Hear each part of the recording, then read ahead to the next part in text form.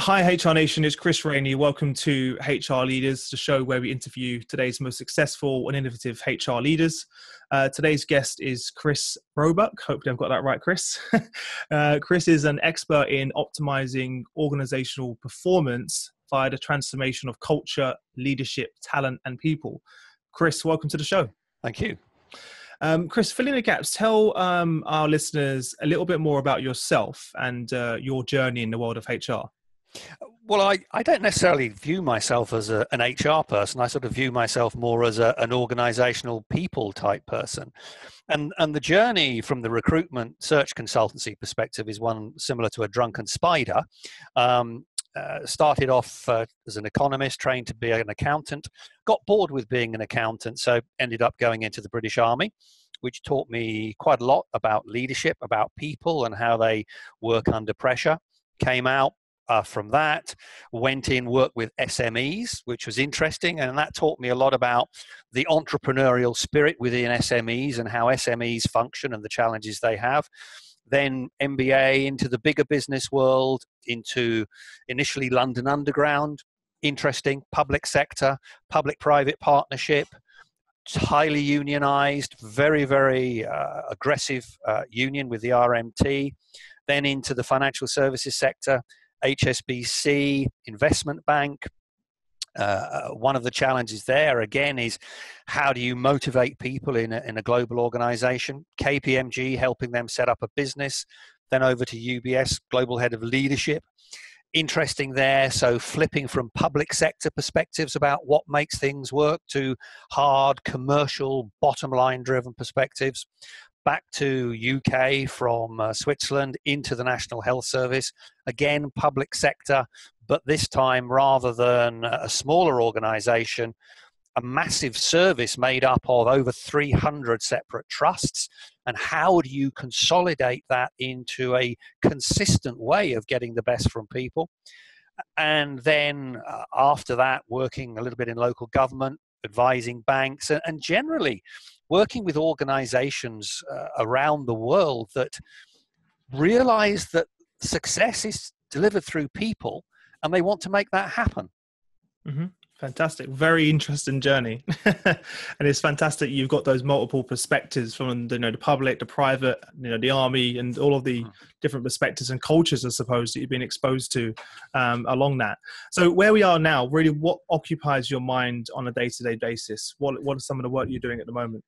Well, the thing that journey taught me was that everybody thinks that leadership and the way you deal with people, and this is all sector specific or industry specific, and what happens in the army is different to what happens in the commercial sector.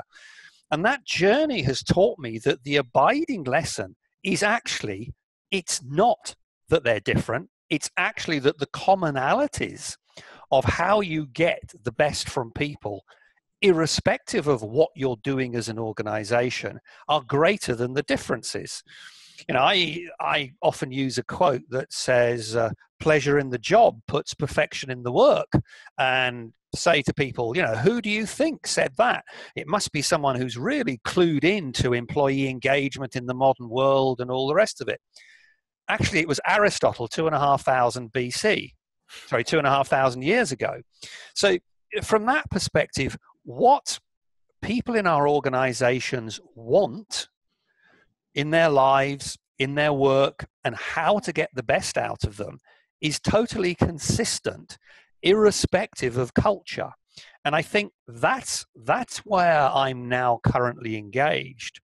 And one of the other things I find fascinating is that the complexity of modern organizations now means that people are focused fundamentally on getting the day-to-day job done and out the way, because that's how they're managed in terms of their performance management. The problem is, because that complexity and creation of silos has built up, many people are now missing the big picture. And to some degree, not only senior leaders, but also the HR profession has lost touch to a little bit of the sort of the core things that people need to be able to do their jobs properly. And we're focusing in the HR world about the really interesting and important stuff around talent management, around leadership, around metrics, around performance management, etc., which have to be there, but we're forgetting some of the basics that we need to have to underpin success in making those work.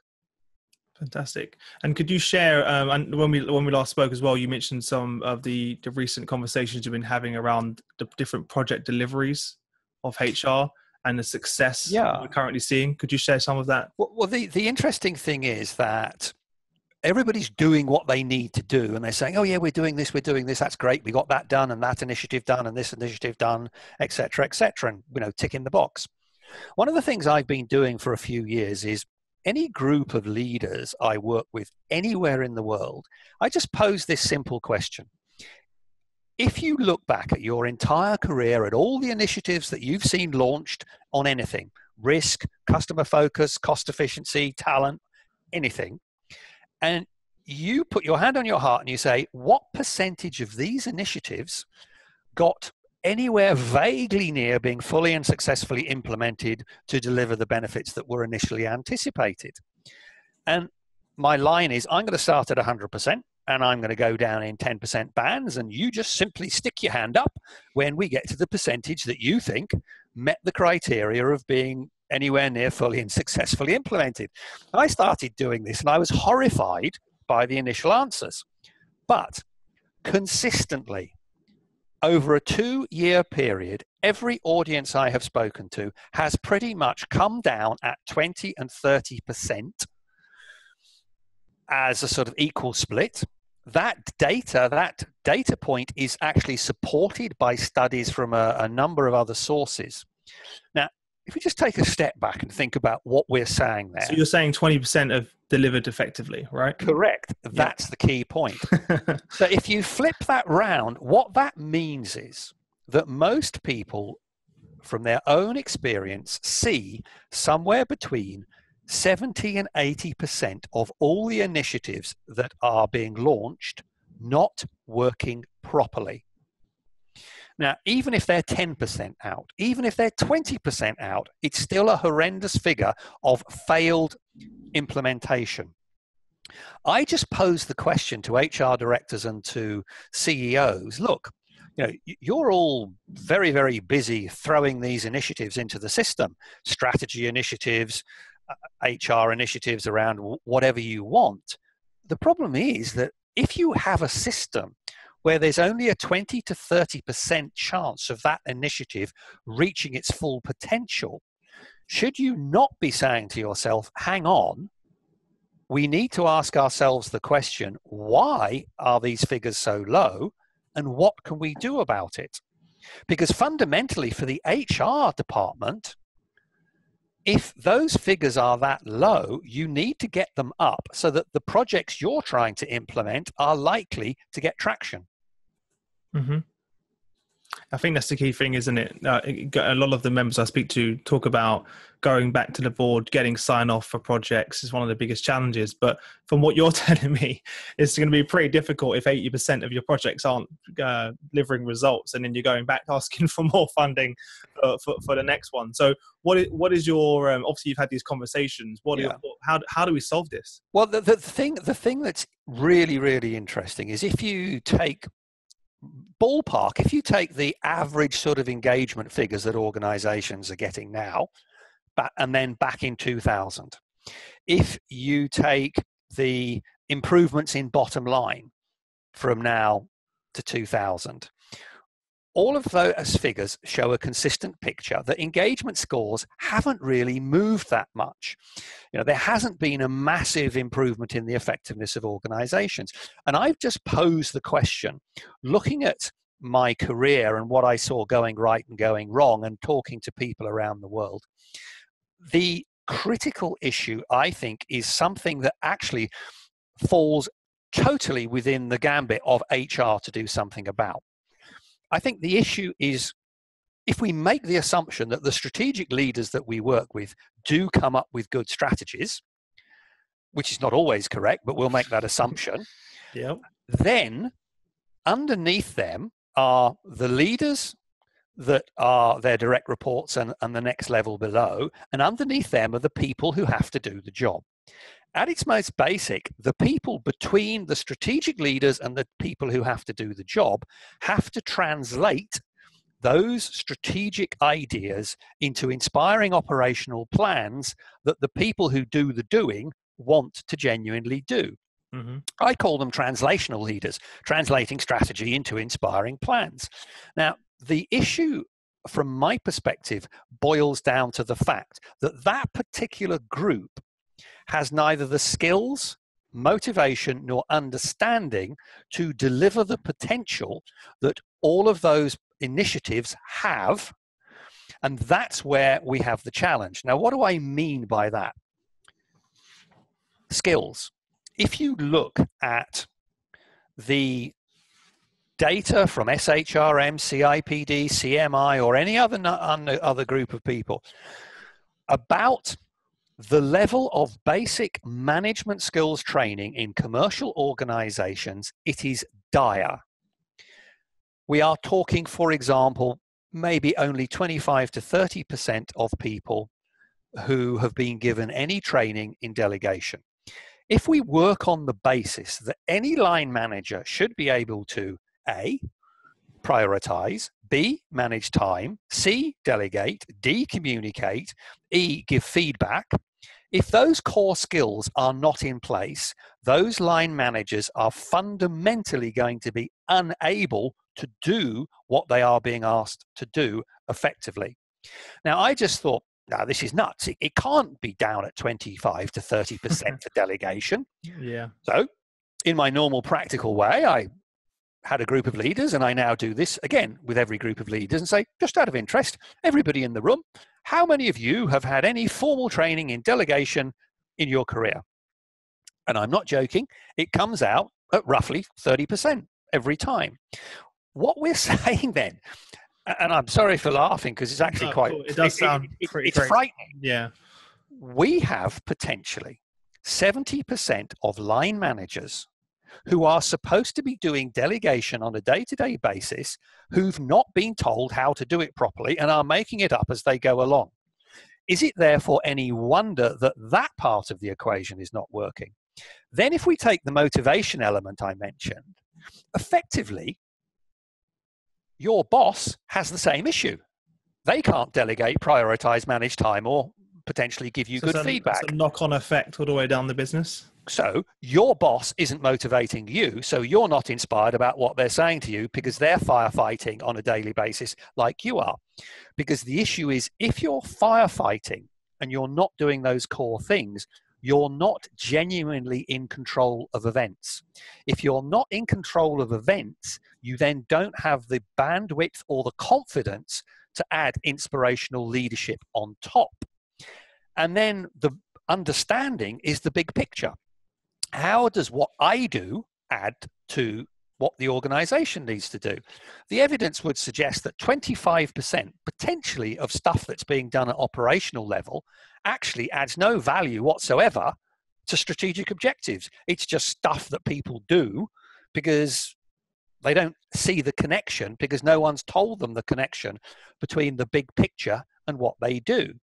The other thing is that is bizarre is that if you look at the statistics, telling people how what they do fits into the big picture and what the big picture is can get over 30% extra effort from them. Of course, the sense of purpose. Correct. So it's a total no-brainer that if you don't tell them, A, they don't know what they need to align to, and B, they're not motivated. And then you say, oh, that's complicated, Chris. I'm sorry. Telling the people on your team why they're doing what they, how can that be complicated? And the point I'm trying to make is that in the rush to do all the strategic and complicated stuff, we're losing sight of some of those basics that our people have to be given for them to be able to give their best and to want to give their best. If HR has any mission in an organization, it's not to deliver HR, it's to deliver success. And the only way you can do that is through two steps. One, everybody in that organization genuinely giving their best because they care about the organization. And secondly, that best being effectively focused on what is critical not wasted on stuff that isn't critical. Mm-hmm. Now, the interesting thing really is, chief executives say, yes, but Chris, I'm an inspiring chief executive. Yeah, that doesn't matter, because if your boss is an idiot and the chief executive's inspiring, who cares? Your boss is still an idiot. Yeah. He's the one you got to deal with, or she's the one you got to deal with. One of the other things that you might find interesting, another question I ask, which gives you the secret to success, and I think this is what HR departments and teams need to really think about, is I, for 5 years, have been asking leaders around the world, let's not talk about leadership models, let's just talk about the reality of your experience as an individual. Over your entire career, you'll have had great bosses and you'll have had not so great bosses. Obviously, you want to forget the not so great ones, so we'll forget the not so great ones, but think about the ones that were really, really inspirational, that you gave everything for, that you went the extra mile for. And I have a simple exercise. I say to them, right, think of that individual compared to those that were not so great. Write down on a piece of paper what that person did day to day that made them so truly special, that inspired you and made you give your best. And I've been doing that for well over 5 years now. And one of the things I noticed was when I asked the audience what was on their list and I flip charted it, it started being the same things, time after time after time. Mm-hmm. It's now got to the point where I have a slide that I put up. Predicting. No, not predicting. I let them produce their list. Yeah. And I say, that's your list of things that will deliver super performance. And let's give you some examples. 1, treats me like a professional, treats me with respect, develops my career, understands I make genuine mistakes, listens to me, asks for my ideas, gives me feedback, builds trust and transparency. Mm-hmm. All of those most basic, simple things, tells me what's going on. All of those most basic things always come up on that list. When you look at the list, it's normally about 10, 12 things. When you analyze those things that always come up, what is really, really interesting is that all of those things cost an organization nothing to do more of. All of those things on that list do not require a course to do. All of those things on that list could be done more of tomorrow. Mm-hmm. So the moral of the story, I think, for HR functions is, whilst you're thinking about all this talent stuff and the strategy and blah, blah, blah, blah, blah, never forget that underpinning the success of what you do are some consistent things that all leaders have to do for their people on a day-to-day basis that will get the best. When you analyze that list and you ask people to say, okay, of those things that made you give super performance, which of them relate just to the job? Which of them relate to the emotional relationship between you and that individual that inspired you? And which are a bit of both? It is then really interesting. Out of the list, normally only 1 relates to the job. Roughly 80% normally relate to the emotional relationship between the individual and their boss, and the rest are a little bit of both. So the moral of the story is, if we want our organizations to have super performance, it's not actually about telling people to do the job. It's about inspiring them to emotionally want to do the job. Mm-hmm. And that is really interesting because, you'll say, Chris, okay, this list, how do you know it's consistent? That exercise I have done with investment bankers in New York, NHS clinicians in UK, lawyers in London, HR directors in Chennai. I did it with HR directors in Vienna a couple of months ago, supply chain professionals. I did it with the top 50 leaders of the Chinese space program in Beijing, engineers and scientists, everybody you could imagine. from all sorts of industries over the last 5 years, and it is always the same list of things that makes human beings give super performance and care about what happens. And my view is that in HR, we will only get all of those things we know work strategically and add the greatest value to an organization to work if underpinning that we have people who are being inspired by their bosses to give their best, because that's the only way those initiatives we are promoting will happen. If you take a most basic example, my experience at UBS, take high potentials. So we in HR spend a lot of time working out how we can identify high potentials. Yep. Complicated this, feedback from these people, feedback from assessment, blah, blah, blah, blah, blah. Then we develop them in some way, shape or form. Really expensive development program. They meet the chairman, chief executive, and they're sent away thinking that they are the greatest thing in the history of this organization. They are the future. They have been told they are the future. They are valued, etc. And then they're sent back to a line manager who, because of what I've previously said, does not have the skills or motivation to leverage the potential that that individual has, and might not even care, and might see them as a threat. Probably a threat. So what then happens is you have this hyped up high potential thinking that they're going to be given the opportunity to grow and develop, who suddenly landed back with a line manager who either won't do it or can't do it. And that's the point where the HR strategy, the really good HR stuff that we are doing around talent and all of that sort of stuff, falls flat, basically. Falls flat, specifically because we have forgotten that the basics of management and leadership have to be in place as the foundation for success. And the reason I mention that list is that, and everybody says, but Chris, it's really, really complicated to create that environment where those line managers will inspire people and will get the best from, example, high potentials.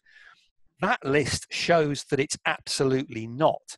That list of things shows absolutely that anybody that's worked in an organization for more than 2 or 3 years knows what they have to do, but there's a disconnect between their understanding of this is what I've experienced and motivates me and what I need to give my people.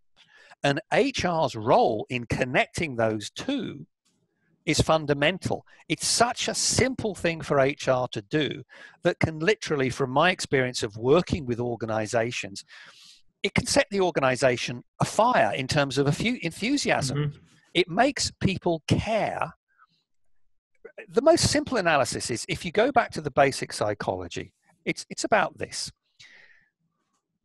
In your subconscious, there are some switches that effectively say, if somebody does something that I think is positive, is showing that they care about me, these subconscious switches mean that you will reciprocate and you will be in a positive mind frame and you will, in some way, have a positive outcome. Have a positive outcome with those individuals. Yeah. So that's how that momentum builds up. So it means that actually, if a line manager does those simple things on the list, it automatically produces a positive response in their team. Equally, if they say something stupid, it will produce an immediate and subconsciously driven negative reaction. So my point to organizations and to the HR function is getting the best out of people is about that critical foundation of interaction between leaders and their people to make them want to give the best, focusing that best on what the organization needs to do, and then adding into that mix the excellent HR technical stuff around performance management, around talent management, around metrics that makes the system work. The fundamental flaw is that if that foundation of that leadership, positive leadership relationship between people and line managers is not present, You can throw as much talent management and performance management into the mix as you like, but it will never produce the potential that it could if the foundation was in place. Fantastic. Very, very interesting. So I suppose the interesting question everyone's going to ask is, what are the steps that you take? What are if you're a HR leader in this position, and I suppose it seems like quite a lot of them are, right? What is the steps that you'd recommend that they would need to take to action this change in their business? I think it's about creating a clear business case for this. And I've said to HR directors, look, in the final analysis, if we look at all the data around getting this right, you can pretty much say, if you get this right, you're going to get probably 10% on your bottom line. Now, but what's the investment? As I've just said, if you do these things, they cost nothing. So if the HR director says to the finance director and CEO, I tell you what, if you do these things I'm suggesting, we can probably get 10% on the bottom line for no cost. If they don't, do you think that's a good idea? Now, if they say no, it's time to resign, because you're obviously working for a pair of idiots. Yeah. So, where does it start though? I know you said obviously something led by HR, but where does it start in practical terms? What does it look like? What it looks like is you need to get the senior leaders behind it to say, actually, we need to make sure that everybody in this organization who is a leader is actually leading effectively. So it's about putting in place those critical core skills of time management, prioritization, delegation, communication, and giving feedback for all leaders at every level. Mm-hmm. That then gives them the capability at its most basic to manage tasks effectively and be in control of what's happening. Once they can do that, then it allows them to do those things on the list, like asking people for their opinion, building trust and transparency, because then they're in control of the situation rather than being diverted from doing that through firefighting. That's the fundamental step. That can be done so easily. So, get all your line managers covered with the most basic of task management skills. Then, if they are being inspired by the example from the senior leaders to do those things on a day-to-day basis, then naturally all of the things you're doing in HR will become more effective, because the climate in the organization, the culture will have changed. It's about building this we, not me culture. This culture of, I want to give my best because I genuinely care. You see, the point about, if people care, it doesn't just mean they perform well. It means they'll look after customers. It means they'll manage risk operationally. It means they'll look for opportunities to improve and to innovate as well. Go beyond their job, yeah. Go beyond their job because they genuinely care. Then if you flip that round onto other factors that come in, for example, if they care, they'll break down silos. The data would suggest the more you can break down silos in an organization, the greater the profitability. If they care and they've been told what the big picture is, they can then cut out that 25% of work that doesn't add to strategic deliverables and replace it with work that does. Those basic skills, for example, we know that the research says that the inability to manage time and prioritize means that most line managers underestimate how long jobs take by 30 to 40%. So naturally, from that moment onwards, everything is going to go off the rails. So it's about HR saying to the senior leaders, if you support us in this really simple set of actions, we could potentially get 10% on bottom line for no cost.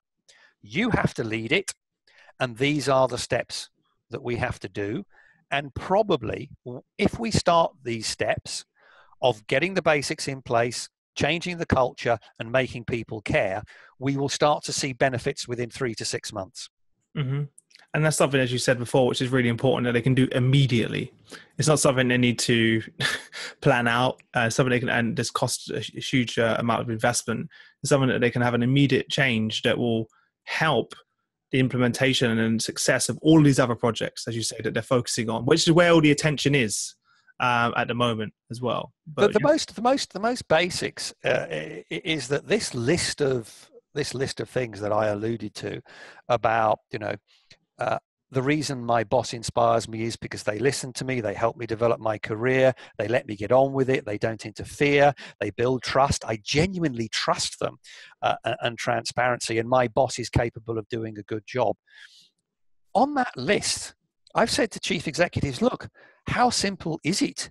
You just print that list off and you give it to every single line manager in your organization, and you say whatever you like. You say, do more of this, assess yourself against how much of this you're doing, ask your people how well they are, you're doing on this. But the fundamental point is that no matter what your organization does, no matter where it does it in the world, you have human beings working for you who will respond positively to a boss who does the things on that list. And every boss knows what those things are because they want them from their boss. So it is so utterly simple that actually, it is, to be blunt, it's a no-brainer. A finance director of a major global. It just takes someone actually to execute it right and to do it. Which is also underestimated. You need someone to really lead that change and push that and commit. They need to fully commit to it. You see, what is interesting is that when you present this in a structured way to bottom line focus people, like I do with the Chartered Securities Institute in the city, with finance directors, they're blown away by this. Because they're used to signing off big projects. That's precisely. So this is a project. This is a project. First of all, they don't believe me. How can you possibly get up to 10% more on bottom line for no investment? Yeah, well, it's true. And when time investment, right? Exactly. When you take them through, or is it? People say, "Oh, explaining the big picture is really complicated and time consuming." You say, "What?" People always look at the negative, don't they? Do you not? And this is another thing that comes up. Do you not have team meetings? No. Okay. So probably in terms of audiences I talk to, about 30% will have regular team meetings. The others won't. So I tell you what, why don't you think about maybe having a team meeting once every couple of weeks, in which, you ask people how things are going, you explain what's happening in the big picture, and then you've listened to them, which will make them think that, you're starting to care about them, and B, you've explained the big picture. And I find it hilarious that I go to conferences and speak, and people say, but this communication stuff is really complicated, Chris. And what I do is I produce a little green book. And the little green book is entitled Team Briefing. Now, for those of your audience who are as aged as I am, they will remember an organization called the Industrial Society that has become the Work Foundation. And in 1975, note, 1975, that's 42 years ago, if my maths is correct, they produced a book explaining how to do team briefings very, very simply, with formats in where you just write in what you say. Now, that was 42 years ago. I would have thought that the HR profession and senior management could probably have at last, after 42 years, managed to get most teams to have team meetings that were two-way effective communication. Sadly, it seems not to be the case. My question is it going to be another 42 years before we finally get a grip of the agenda that we know truly makes people inspired and want to give their best for the organization?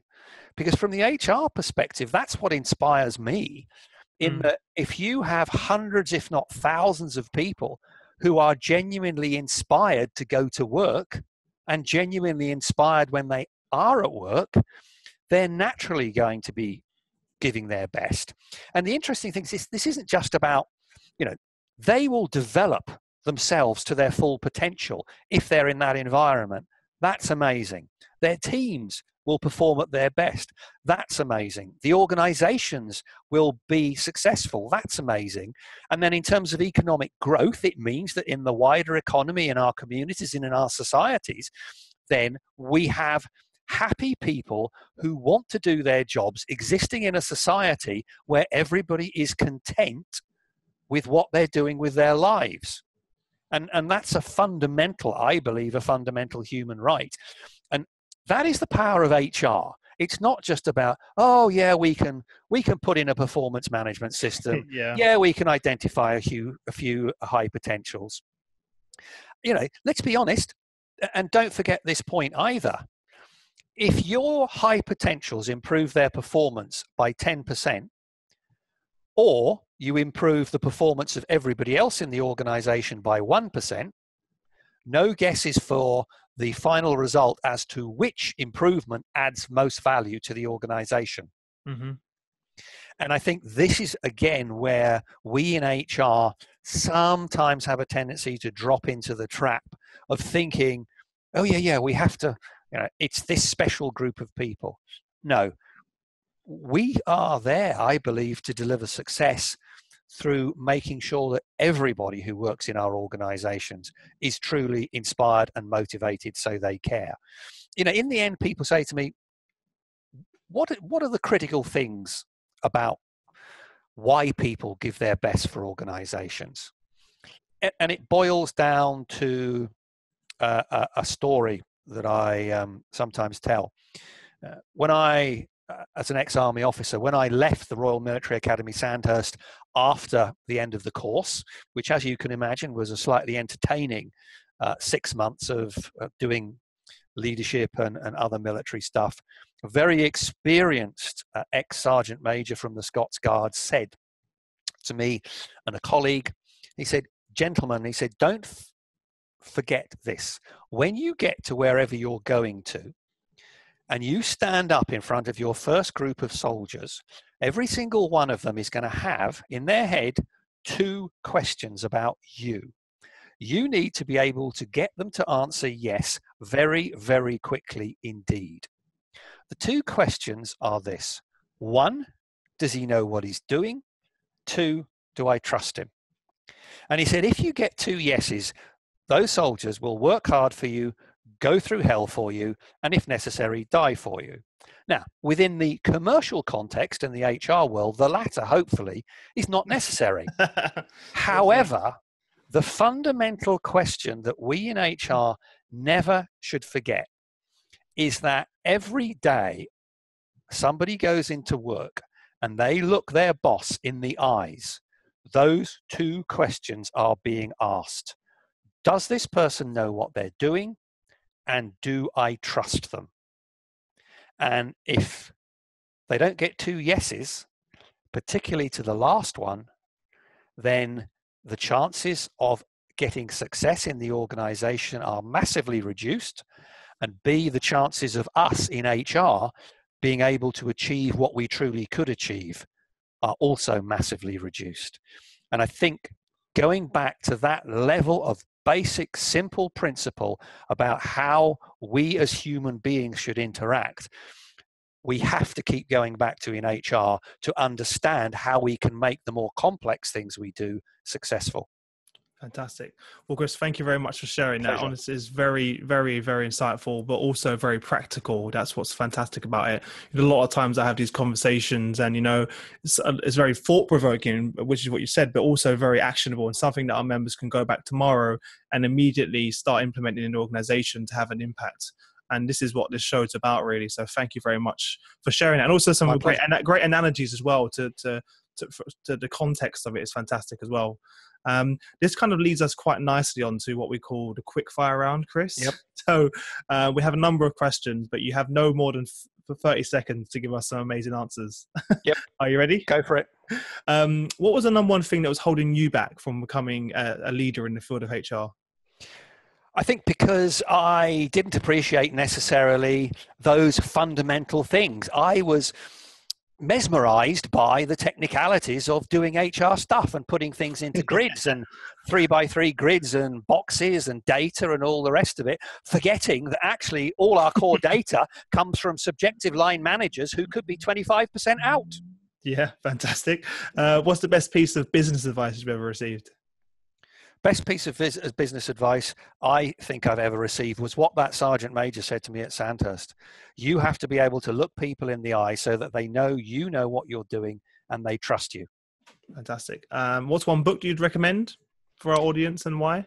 I think Nelson Mandela's autobiography, because if there's anything that's needed more of in the commercial or business or leadership community, it's understanding those human drivers and understanding, above all, humility. Great. Could you share one internet resource that you personally use to sort of increase your productivity or stay in tune with current events? I just think it's about scanning the BBC, scanning Google, etc. Wherever I am in the world, I always scan the BBC to see what's happening, and particularly to dive into what's happening. I would just say to people, don't think UK-centric. It's not about what's the best in your sector, what's the best in UK, what's the best in the public sector or private sector. It's about what's the best. That's what you should be looking for. Great advice. I'm getting that more and more recently with the BBC as well, because it gives you, as you said, that global view rather than just looking what's happening around you in the UK or in your own business. Could you share? Okay, this is a good question for you, I suppose. You know, what right now in your career most excites you? What are you most excited about?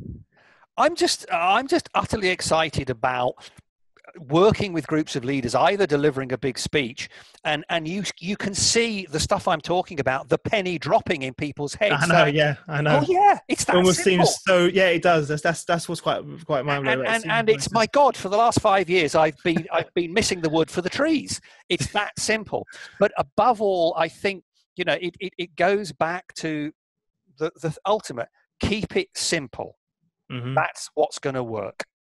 Fantastic. Well, look, Chris, you've given us some great actionable advice, and I'm pretty sure that our members will be a lot better off for it. So thank you for that. Give our listeners one parting piece of guidance and also the best way for them to contact you.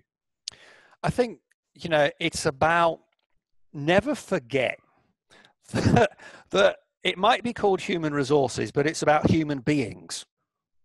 And in its final analysis, you know, I mean, people can get in touch with me via phone, via web, Twitter, LinkedIn. I don't care, because I'm on this mission. The army taught me that actually, if you get to the point where you have a group of people who believe more in we than they do in me, that you can achieve so much more than you ever thought possible. And I've seen that work in commercial organizations where it's happened, and organizations I've worked with. For example, one of them saw engagement scores rocket from 40% to 80% in 2 years in terms of, would I recommend this organization to friends or family as a great place to work? So it's that simple, I think. Fantastic. Well, thank you again. Appreciate you taking the time to join us. Guys, make sure you head over to hrdleaders.com. There you will find all of the show notes on the episode, everything we've been talking about, all the links. If you haven't already subscribed, please subscribe to our YouTube channel, and we're also on iTunes for the audio. Please rate and review. If you like it, great, fantastic. Chris, thank you again for sharing the journey with us, and I wish you all the best until we next speak. Cheers. Thanks very much.